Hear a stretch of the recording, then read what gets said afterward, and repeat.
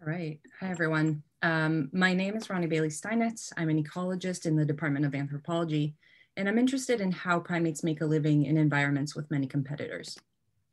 A large component of my work involves looking at the amount and distribution of food in the environment and the amount of energy these monkeys consume. The dynamics between these two are a main theme in studies of primate ecology as food abundance drives consumer foraging patterns, social behavior, and many other traits. But what happens when there's an obvious disconnect between these two? Imagine walking through a rainforest and all the trees around you are loaded with food, like this fig tree where a chimp is sitting and devouring fruit right above my tent. Now imagine at the same time spotting a smaller red-tailed monkey and observing what you know to be clear signs of starvation, sunken patches of skin, a bony back and tail.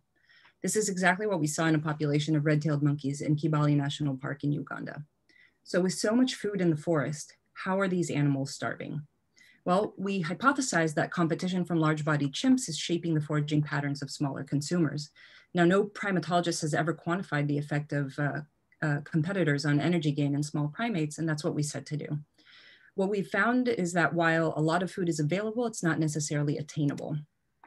Both species are fruit eaters, but owing to their size and strength, chimps have a priority of access, and that means that they can pursue nutrient-rich foods with little competition, while red tails are left to eat foods of lesser quality. So we use georeferenced measures of the availability of preferred foods in the habitat as a proxy for chimp presence to estimate the displacement of red tails. We also measured important foods for red tails in their home ranges, and we sampled urine non-invasively and analyzed it for C-peptide, which is a biomarker of energy balance. We found that when preferred chimp foods were scarce in the red tail home ranges, they avoided the area, and red tail energy balance followed the abundance of foods in their diets, as seen in the top purple line. As chimp foods became more abundant, competition increased, and red tail energy balance decreased, seen in the bottom yellow line. As expected, the relationship between food availability and energy balance was moderated by competition from chimpanzees as we measured geospatially through their food.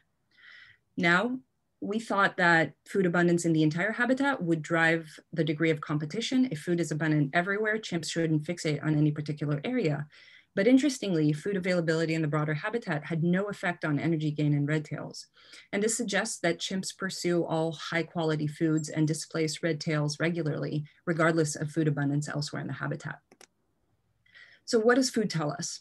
Our study provides a new perspective on understanding how food availability shapes interactions between competing species, where general estimates for food abundance, while perhaps appropriate for large-bodied species, do not represent the foods that are accessible for smaller-bodied primates.